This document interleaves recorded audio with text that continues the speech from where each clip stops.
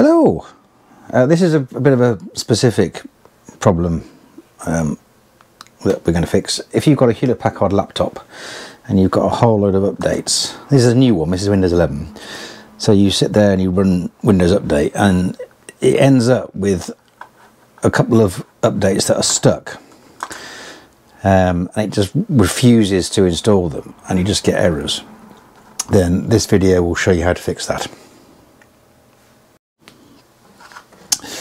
So what we've got is, what I think has happened is that when it does updates, it updates to the newest version whilst forgetting that there are older versions that it hasn't updated. So what we're going to do is just going to reset Windows Update and get rid of anything that's stashed.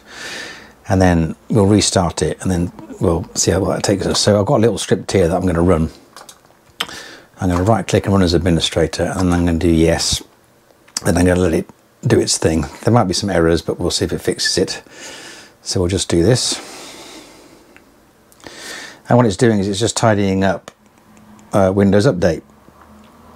It might, you know, errors are normal, so we'll see what it does.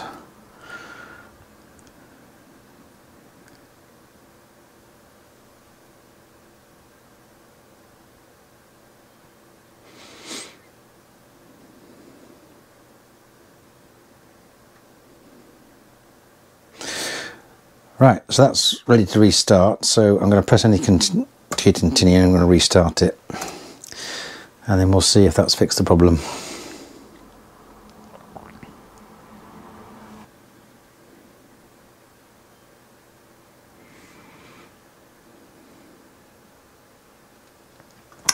So now I'm going to go to Windows Update again. So right click, settings, Windows Update. And I'm going to do download and install all, retry all, and then we'll see what it does now.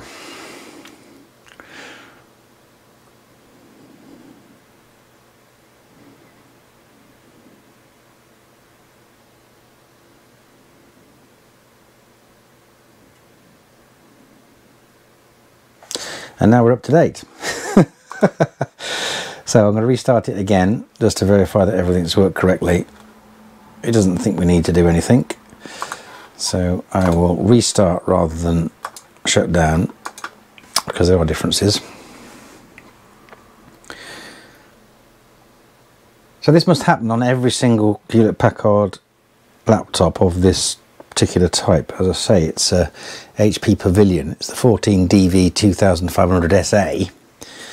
It's got an i3, 256 gig solid state drive, 8 gig of RAM, pre-installed with Windows 7. Not Windows 7, we're talking about pre-installed with Windows 11. And so this is, everyone would experience this. You would turn your computer on, let it do updates, and everybody who bought this laptop presumably would have this problem. So hopefully this will save you a bit of headache. So now if I do check for updates again, we're up to date and everything's fixed. I'm going to look at advanced options to see if there's any optional updates, but there aren't any. So yeah, and that's how you fix it. So I'll make this script available. I'll give you a link to where it is and you can use it.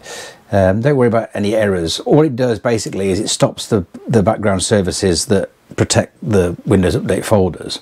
Then it empties the folders and then just resets it so that it checks to update what's there rather than trying to update something that's already been updated, if that makes any sense. So yeah, so hopefully this has saved you a few hours messing about. And you found this video quite quickly and it solved your problem. Any questions, just leave them in the comments.